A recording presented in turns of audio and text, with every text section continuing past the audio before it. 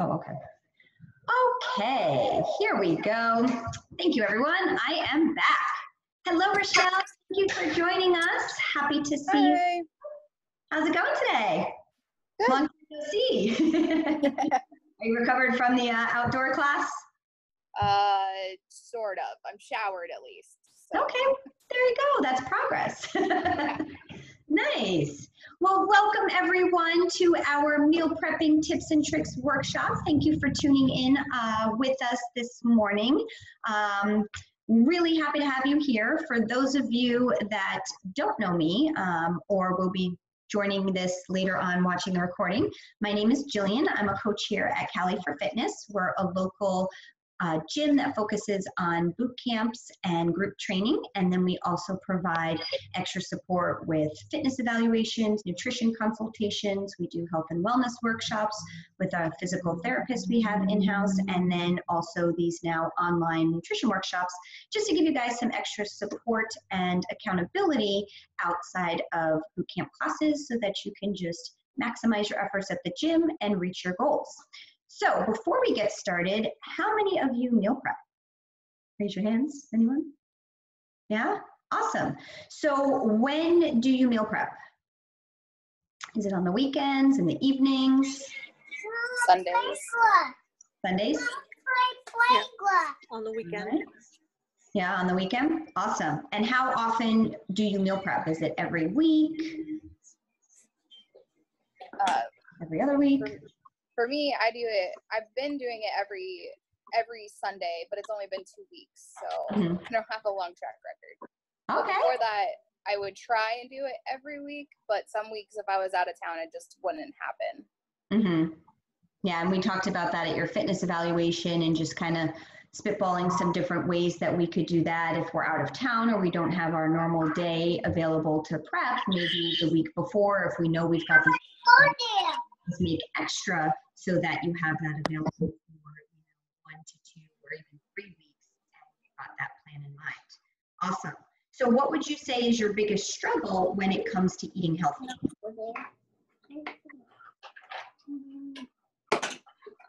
Sticking to it. Sticking to it? Yeah. The accountability, you're like, get into a workout routine, you're like, all right, I'm going to eat salads. Come on, right? I feel like when I tried to meal prep, my biggest struggle was coming up with different ideas because I realized I was doing the same thing over and over, and I was getting kind of sick of eating the same thing for the week. I like chicken, broccoli, and potato.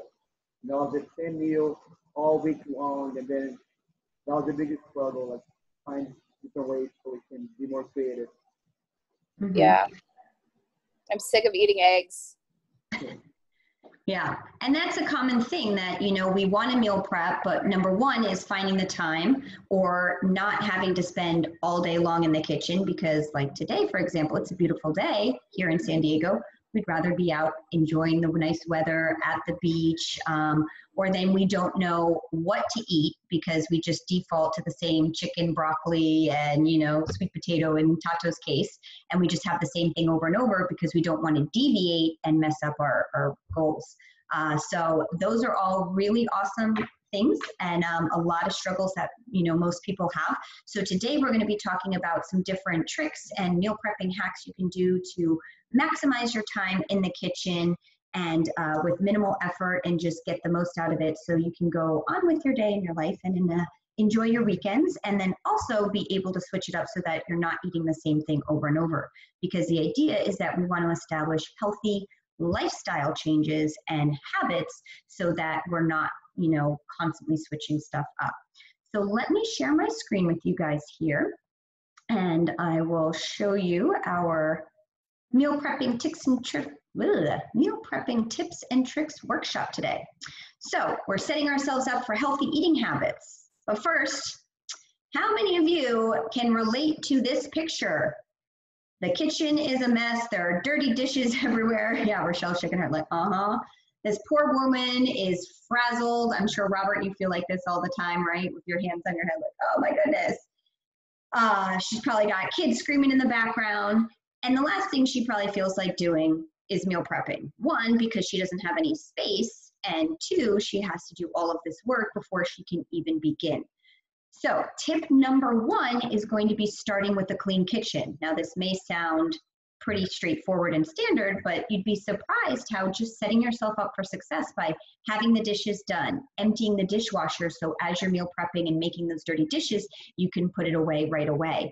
Having the garbage emptied, so again, as you're throwing your scraps and your things that you don't need, you don't have an overflowing garbage. And then also just having your countertops clean and free of clutter so you actually have space to work. This is going to allow you to work more efficiently. And Rachel Ray, you know, the famous chef as well that's on TV, she recommends having a garbage bowl on your counter where you can actually just use that with all of your food scraps and your garbage, your eggshells and things, so you don't have to keep walking back and forth to the garbage can. So just little hacks like that can go a long way in just maximizing your time and making your time in the kitchen more efficient. The second thing we want to do is make a list. So have a plan when it comes to what you're going to be eating for the week. You know, we've all heard the expression, if you fail to plan, you plan to fail. So rather than always constantly defaulting to that same boring chicken and broccoli, we can make a list and get some ideas together and plan out what we're going to grocery shop for. So only buying the things that are on your list. Now you can use the notes section in your phone, or there's an app called To Do that you can download for the iPhone. Androids, I'm not sure if that's available there, but you can take a look. And it's nice because you can write down all of your ingredients and it's got like a little circle next to it. So when you've purchased your item or you've placed it in your cart, you just click that little circle and it does a little check mark for you. So it's a nice, easy way to keep yourself organized while you're grocery shopping. Also, speaking of grocery shopping, when we're at the supermarket, we want to stick to the outer edges of the store. That's where all the healthy food lives, your fresh produce, your milk, your whole grains and things like that. The inside of the grocery store, we really should only be visiting when you're getting your non-perishables. Things like your nuts, your brown rice, your spices, any condiments that you're planning on using, and staying away from the candy aisle, the chip aisle, because I don't know if you're like me, if I see it, I'm going to eat it and I'm going to put it in my bag and just one little snack, what could it hurt? But then having those temptations at home is misaligned with your nutrition goals. When you're buying condiments, we touched upon this in our last online workshop a couple weeks ago, the Trim and Treat Yourself workshop, with tips and tricks for cutting down on your sugar intake. We talked about just being mindful of the sugar content in your condiments and also the sodium. So you can go back and take a look on our Facebook page for that and get all of those little tricks there. So yeah, so just sticking to the outer edges of the store. So now that we've got a clean kitchen, we have space to work, we've got our shopping list, we've gone grocery shopping, we have everything we need. Now it's time to plan out our meals. So we want to get colorful with our food. So when it comes to eating colorful food, it's best when your produce is in season or at its brightest and ripest, because that's when it has the highest concentration of nutrients. So right now we're in the fall season, we're seeing a lot of pumpkin, a lot of squash, a lot of pears and apples. So we want to take advantage of each produce that's available each season so that we can, again, have that variety of flavors and get the ones that are best in season. You can also shop at the farmers markets for a lot of your fresh produce, and a lot of that way is it's typically cheaper than if you're purchasing it at the grocery store your waistline. And then before you put all of that beautiful fresh produce away, what you can do if you've already got an idea in mind of what you're planning on making, if you're grocery shopping on a day other than when you're meal prepping, is you can start by being your own sous chef and slice and dice those vegetables and the fruit in advance, and then put them in containers and keep them in the fridge or on the counter, so that when it's time to meal prep or when it's time to do your cooking, you've already got the majority of the work done and you only have to spend time on the cooking process, not on the prep plus the cooking. So with the tasting of the rainbow, every time I think of that, I think of Skittles, but this is the good, healthy kind of Skittles. Our bodies utilize and use everything that we eat or drink in one way or another. So it's important that we mix it up and we give our food a chance to interact with each other. For example, your iron and your vitamins work really well together, and by eating foods that are high in vitamin C, such as your yellow and orange foods, eating that with iron-rich foods, such as your broccoli or things like that, it can aid in the absorption of both of those nutrients. So it's a nice way to have different colored food groups on your plate. So we always want to divide our plate up into your lean protein, your fresh vegetables, and then you can have a serving of your grains or your complex carbs. If you're looking for great foods, speaking of colorful foods, you want to focus on blue and purple foods. So blueberries are really good for enhancing your memory, your cognition, and they also lower blood pressure. So a lot of our fruits and vegetables can work synergistically within our body together, but then they can also support other aspects and areas of our life, such as our cognition. Also, if you take a look at the PowerPoint here, when you're cooking and preparing your food, you want to separate your food so that those slower cooking foods are all cooked together and your faster cooking foods are cooked together. This will minimize the chance that some of your slower cooking vegetables, such as, or your faster ones, such as your asparagus and your cherry tomatoes, don't burn, while the slower cooking ones, like your carrots and your cauliflower, are undercooked. So just having things separated is going to help you keep tabs on your food and have it be prepared the freshest way possible. And then, of course, we always want to make sure that we're focusing on portion size. So those of you guys are all part of our fitness family here. So you've done a fitness evaluation with me, and in your folders, you've got that portion control guideline using just your hand. So just being mindful of each of the portions of food that you're putting on your plate. All right, so that's our fresh produce. Now let's move on to our grains. So grains are a really awesome, versatile food that can work for both sweet and savory, but they can take forever to cook, right? How many of you have ever sat there waiting for like actual non-instant oats to cook? It takes a while, right? So what you can do is cook them in batches and then cool them in the fridge and divide them into meal-sized portions that you can freeze for later to have. The nice thing, like cooked brown rice, for example, it'll last up to 5 days in the refrigerator, and then obviously longer if you're freezing it. And the nice thing about rice is, and the little bonus here for you, when it's cooked and then cooled and then reheated, some of the starch is converted to resistant starch. So what resistant starch does is there's starch molecules that actually resist digestion, meaning it functions similar to fiber, which fills us up longer, helps us stay regular. So that's a nice little added bonus there. And then this resistant starch also acts as a prebiotic, so it feeds the healthy bacteria in your gut. It's actually beneficial for you to have those grains cooked in advance and then cooled in the fridge and then reheated later on. You can also use this with your overnight oats. We'll get into that a little bit later when we get to a few more slides, but really great way that you can have filling, healthy, complex carbs in your diet so that it keeps you for a long period of time. Tip number 5. How many of you guys own muffin tins at home? Yeah, but you know, it's used for a lot more than just making standard muffins. So you can use muffin tins not only to prepare batches and larger portions or portion sized, but larger meals in just your muffin tin. So when we make our smoothies, smoothies are a great way, especially for breakfast. If you're on the go or you're not accustomed to eating food, you can mix and match your fruits, your veggies. You can throw in some protein powder to up the protein content of your smoothies. You can also add in chia seeds or flax seeds to give it a little bit of an extra nutritional boost in the healthy fats there.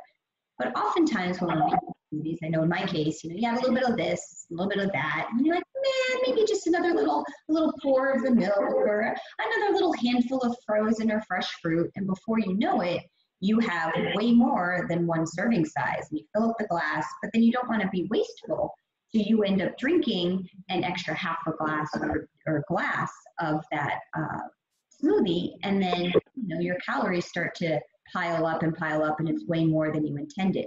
So the nice thing that you can do, and I'm sure if you have family, kids, or spouses or roommates at home and you're up early in the morning, they would appreciate that you make these smoothies in advance rather than running the blender at the crack of dawn.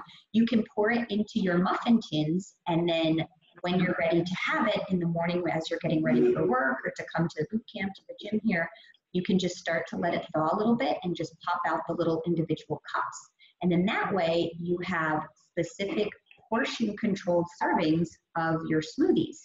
Once all of them are thawed, you can just pop the other ones into a Ziploc freezer bag, 1 or 2, and then you have that for the rest of the week. And that way you're not overindulging in the calories from your breakfast smoothie. Another great way is to use them to boil hard-boiled eggs. Hard-boiled eggs are way to get a protein-filled snack in during your day when you're busy running around at the office or driving the kids to and from school and things like that. So you can, rather than having, boiling water, spilling all over your cooktop, burning everything, making a mess, having to clean up the pan, this is a great way. You can boil 12 hard-boiled eggs at once in the oven, just set it to 350 degrees and bake for 30 minutes, and voila. The last thing, and most of you have this in your fitness evaluation folders as well, the recipe here is you can make your own individualized egg muffins. And this is a great way that you can, if you have kids at home, can get the family involved. Everyone can make their own little egg muffins. You can put in whatever veggies or meat or cheeses that you like, pour in the liquid eggs or egg whites, and then bake it in the oven, and you now have 12 servings of egg muffins.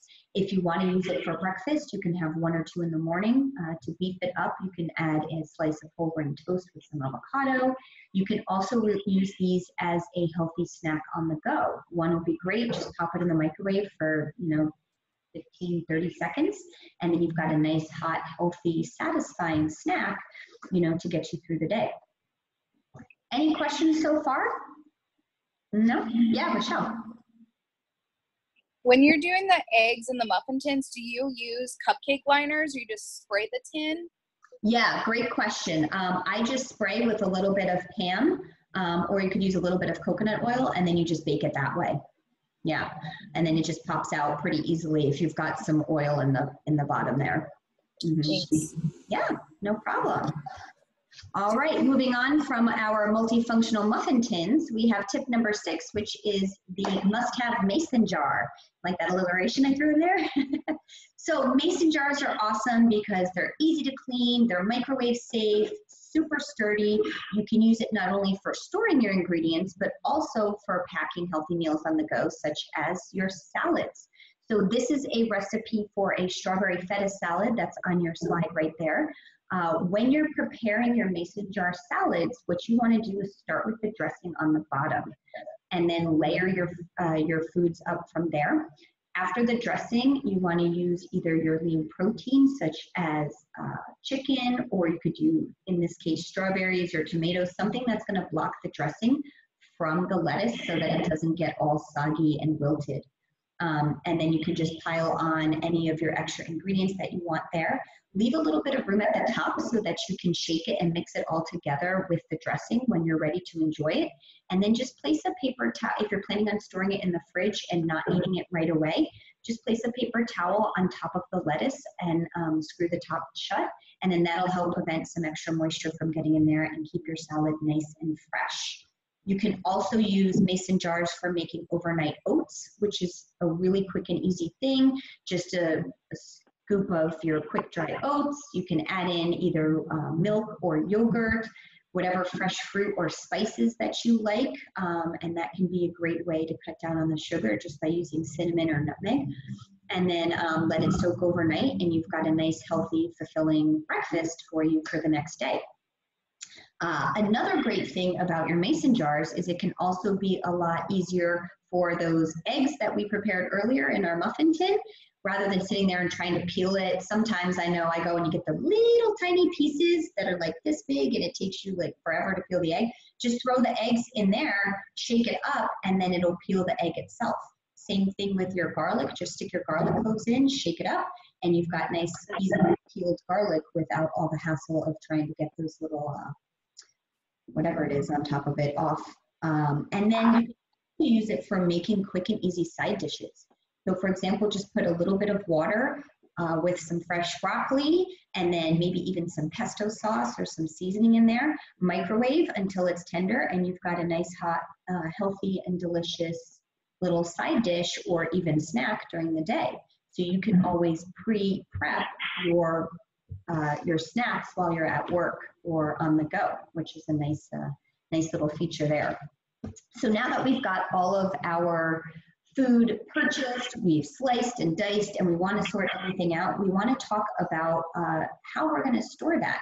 So we want to invest in quality meal storage containers. So it's best to buy the same brand of containers because that's going to help you save time finding the matching lid, right? I don't know about you guys, but my Tupperware drawer was just getting out of control between saving the takeout Tupperware and having, you know, all this plastic stuff. And with the plastic, it's really not the best if you want to microwave it because all of the plastic gets into your food and it's really not healthy. So by having glass, one of the things is it's great because it's really durable, it's microwavable safe, dishwasher safe, super easy to clean, they last forever. And when you have all of your nice, healthy, fresh cut produce in there, it's very visually stimulating. So when you place that in the front and center of your fridge, it's actually more appetizing and you're more likely to want to eat that healthy food rather than some of the maybe the not so healthy food that you've got in there. So a little tip, if you've got family or roommates or, you know, that don't have the same nutrition goals that you're working on, hide that stuff in the back of the fridge and keep all of the nice, fresh, healthy food in the front so that it's more eye-catching and appealing to you. You can also mix and match the different sizes. So you can prep, you know, if you want to make your own homemade salad dressing or have nuts or that garlic clove that you prepped earlier, you can put them in smaller containers and leave the larger containers open for your prepped salads, your protein, and then your full meals. You can also use Ziploc bags for your dry snacks. So prep and, you know, just buy baby carrots or slice up some cucumber, have a handful of nuts, and just keeping that all sectioned and organized like you see in the picture can be a really great way to have your whole day planned out for you and then your whole week. So that's a really nice tip right there. And tip number 8 is to be mindful of your time. So can take all day long if we let it. So by setting a timer, maybe giving yourself 2 hours in the morning or sometime, you know, you're planning to work more efficiently and being more productive during that window of time because you know you've only got a certain amount of time to get this stuff done. And that way also can help it from seeming so overwhelming. We also want to be able to multitask while we're in the kitchen. So rather than focusing on just one thing at a time, what you can do is try to use the whole kitchen at once. So we talked about those slower roasting vegetables at the beginning of the presentation. Have those cooking in the oven while you've got something else cooking on the stovetop. You know, get your crock pot ready and you can mix some things up together in the crock pot. And then you can have another station of slicing and dicing all of that fresh produce. You can even, you know, get your ingredients mixed together. So utilizing the whole kitchen at once is going to be a really great way that allows you to get more done in a shorter amount of time. And last but not least, we don't want to go it alone. So get the family involved, get your roommates involved, make it a friend thing. It's going to be a lot more enjoyable when you have other people working with you. You can socialize, listen to music, and everyone can have a certain task. You can assign someone to do the meal prep, the meat prep, and someone else is measuring ingredients. Getting the kids involved is a great way that they're more likely to eat that food because they've had a hand in preparing it. And also to step away from the same old boring chicken and broccoli every day, you can add just different spices to your chicken and section it off like in this picture here with tinfoil meal dividers. And then that's a great way to have multiple flavors of protein cooking all at the same time. You can also create theme weeks. So have a fiesta week and do different Mexican dishes that you make at home that are a healthier version. Or around the world where you can have a different meal from every country. You can do Greek night, Italian night, your own healthier version of, you know, Chinese food, or crock pot week. Today's not a good example, but as we get into cooler temperatures, you know, making healthy chilies. I just posted a turkey pumpkin chili recipe on our Facebook member page for you to take a look at. You can do soups and stews, and they last a long time, and then you can just section them off in those nice glass containers that you have. So those are my tips and tricks for you. Anyone have any additional questions? Did you guys find this helpful? Yeah? All right, so in the chat window, what I want you guys to do is write a key takeaway that you got from this presentation. What is something that you're going to implement this weekend as you're doing your meal prepping? And then you can even rate it, you know, 1 to 10, in terms of 10 being the most helpful. So we really appreciate all of you guys tuning in today and taking some time out on your Saturday morning. Robert, I saw that you raised your hand. Do you have a question? Yes, any pre-workout snacks tips? Yes, so with pre-workout, you want to focus on carbohydrates. So bananas are really good if you're coming and working out in the morning. Oatmeal is a really great one. You could have a handful of nuts. Depending on the size of your meal, you want to make sure, like if it's something small, like a handful of nuts or a banana, you could have it 20 to 30 minutes pre-workout. If you're going to do something heavier like oatmeal, you want to leave yourself a good hour so that your body can digest the food before you come into the workout. And then post-workout, we want to focus on lots of lean protein to help those muscles rebuild. Yeah. Well, awesome. For those of you that are tuning in on the recording that are not part of our fitness family, you can always follow us on our Facebook and Instagram pages, or shoot us an email if you want some of the healthy recipes that I've talked about in this presentation. And for you guys members, our next event is the bonfire at Playa Pacifica Park next Friday the 15th at 7:30 p.m. So we hope to see you all there. And then coming up in the new year, in January for 2020, we've got some extra fitness and nutrition challenges that we're going to be implementing for both members and non-members, so that we can give you guys extra support and accountability, so that you can just maximize your efforts in the gym and then in the other 23 hours of the day. So thank you. If no one else has any other questions, we'll go ahead and end this today, and I'll let you guys get on with your weekend. Thank you so much. Have a wonderful weekend. We'll see you guys back at it again on Monday. They can react it. Yeah. Lisa missed the beginning of the video. She wants to know where she can. Oh, yes. So Lisa, you can rewatch this. I've recorded it, so it's going to be shared on our main Cali for Fitness Facebook page. And then I'll also, if no one has, if some people don't have Facebook, I can just shoot it to you via email as well. Yeah, awesome. Well, thank you so much, everyone. Have a wonderful weekend, and we'll see you next week. Bye. Thank you.